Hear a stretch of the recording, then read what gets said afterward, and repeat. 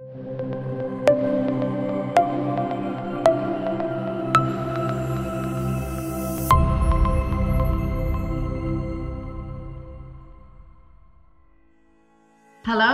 I would like to give you an overview of what happened at this year's EHA in Vienna regarding news to the multiple myeloma treatment. So in my view, I would say we can divide that in a bit into talking about primary diagnosis and primary therapy, and relapse and disease and its treatment. So starting with the primary diagnosed, the newly diagnosed myeloma, we saw late-breaking abstract on the role of high-dose melphalan therapy and the autologous stem cell transplantation. It was presented by Paul Richardson. And this is a so-called determination trial, which was conducted in the United States.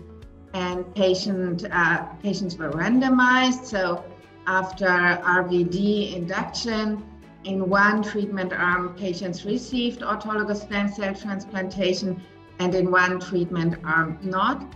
And all patients received consolidation and maintenance.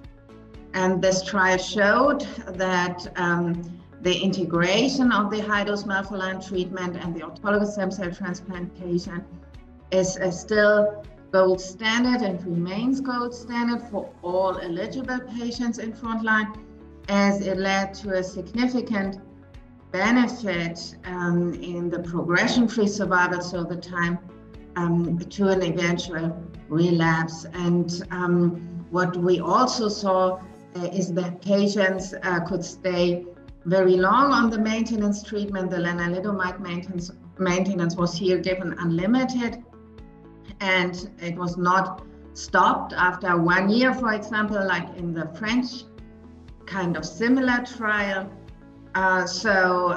Patients in the median after high-dose chemotherapy stayed more than 14 months on lenalidomide maintenance.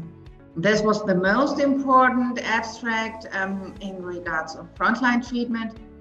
And then there was quite a number of abstracts regarding the novel immunotherapeutics and multiple myeloma.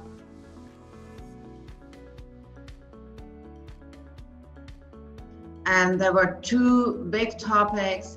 One were the so-called bispecific T-cell engagers of bispecific antibodies, and the other one were for sure the CAR T-cells, which were recently approved for treatment of relapsed myeloma in Europe.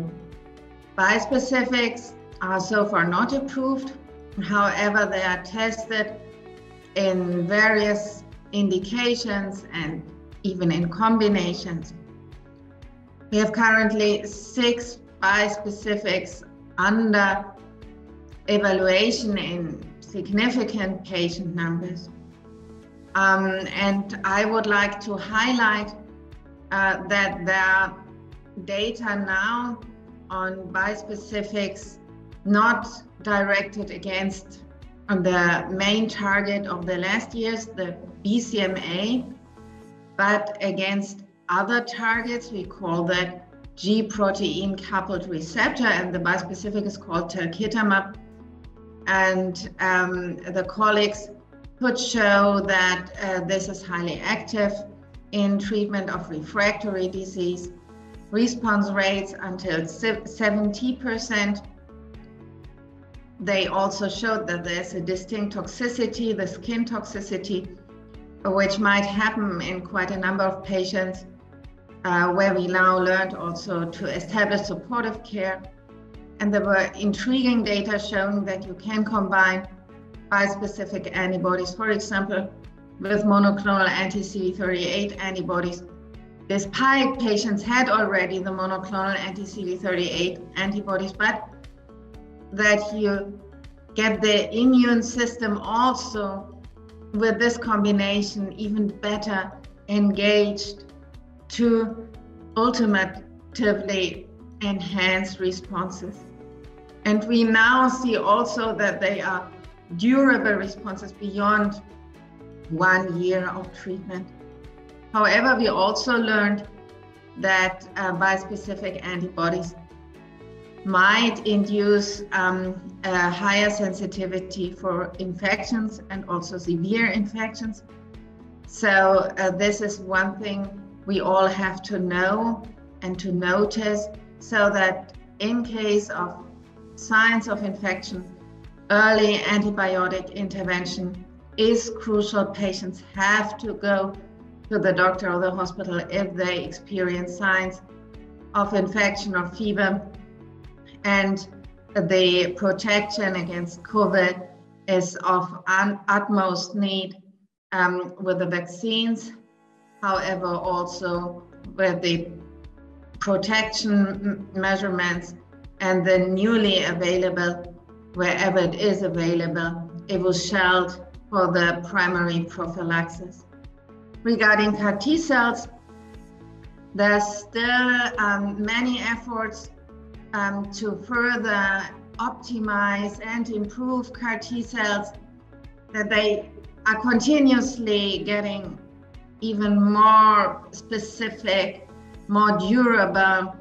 However, what we also see is that the currently approved CAR T cells, the idacaptagen Veclucel or ide-cel, and the ciltacabtagen autolocel or cilta-cel, which is approved but currently not available in Europe, show also in the longer follow-up very good data.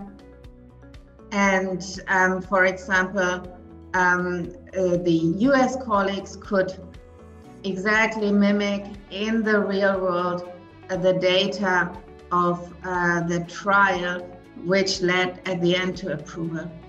So with that, I think the spectrum of this year's EHA is a bit shown. Overall, a lot of data, confirming data, promising data, and to my view, the next big step for patients especially is the upcoming approval of bispecific antibodies in Europe.